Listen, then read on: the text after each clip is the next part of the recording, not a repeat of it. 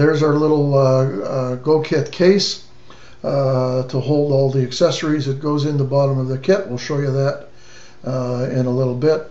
You can see the boom from the mic right over here. We'll go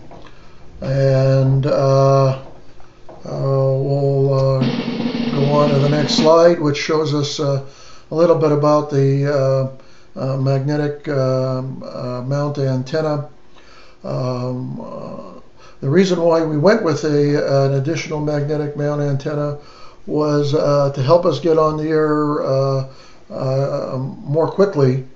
We felt that if a base antenna needs to go up on the roof of a shelter or in an area that would require a ladder or special access, and we need to get on the air quickly, we use a magnetic antenna, and we'll provide you with some suggestions in a moment about how to mount that antenna. Here you see the antenna mounted inside the inside cover of the Go Kit. This Go Kit case, by the way, is a Pelican case. It's a model 1620. That's 1620. And we'll cover a little bit more about that also in a moment. We've mounted the 110 volt outlet strip permanently to the inside of the Go Kit cover, mainly to keep it from disappearing in a shelter. We figure if it's bolted down, it probably won't go for a walk.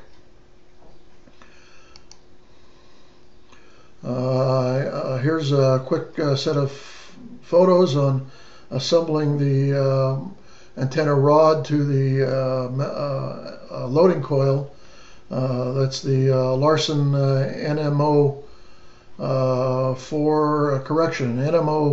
2 slant 70 dual band antenna.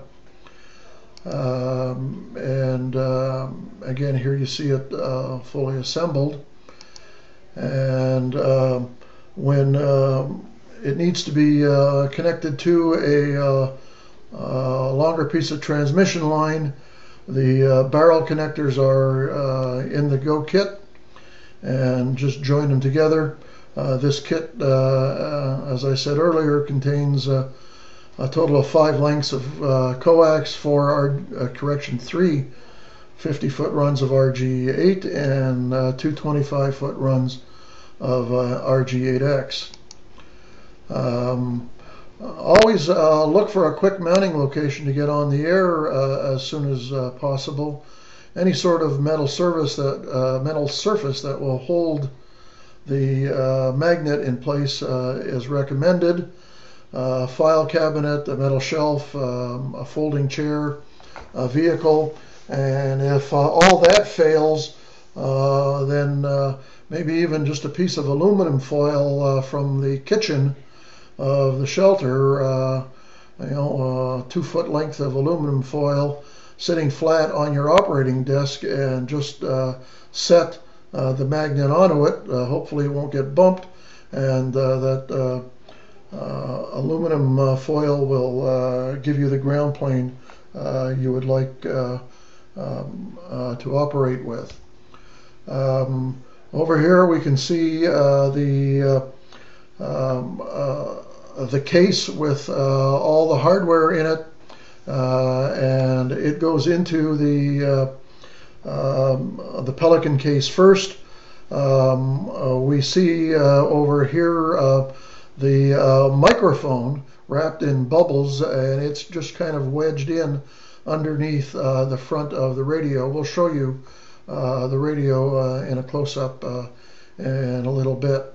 We've got sitting over here is the power supply, and between the radio and the power supply is the rig runner and the PG40S battery conditioner. We then see the extension cable placed into the Pelican case. By the way, you can see the coax cable running from the wall through in the Pelican case, and it hooks up to the radio. Here we have all 5 pieces of coax in the case. I got a little piece of foam which we've modified since, and to replace the envelope with all the instruction and operating guides, we've attached a waterproof Ziploc bag on the inside front cover of the Go Kit itself. The Go Kit has a handle like you would see on a suitcase. You just push the little activator in on the back panel of the Pelican case and lift up on the handle, and you can see over here the handle in its extended position, and you can see the wall through for the coax cable, where we're going to hook our coax to externally. And you can see here the coax being readied to hook up to the Pelican case. We'll move on to the 100 ampere hour sealed gel cell battery. This little puppy weighs 67 pounds. It charges through the PG40S that we'll talk about in a little bit. That's in the Go Kit, and it's all contained in a marine style battery holder. We can see the 12-volt cord coming out the side with the fuse in line. Again, some more shots of it. Here's a close-up of the fuse holder. This is a fuse holder from the power pole people. It contains 2 40-amp fuses. And you can see them here with the fuse holder opened up. The battery itself has a dedicated hand truck to it. It's called a Magna Cart, and it's available on Amazon.com under Magna Cart personal hand truck. They sell for about $33, and it's got a collapsible handle, and in fact, when removed from the battery, it can store under a shelf or in a very, very narrow place. When it comes time to remove the Go Kit from its normal resting place, you would unplug the 110-volt cord from the wall. The Go Kit itself is always left plugged in, and the battery conditioner keeps the battery with a topped-off charge 24/7.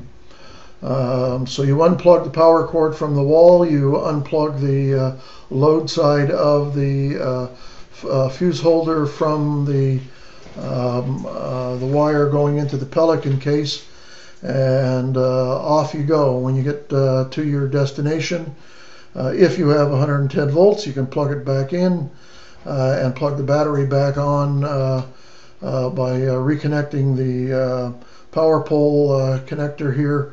Or if you don't have 110 volts, you can run probably for several days, anywhere from 3 to 5 days off of this 100 ampere hour battery, obviously depending on how much transmitting you're doing.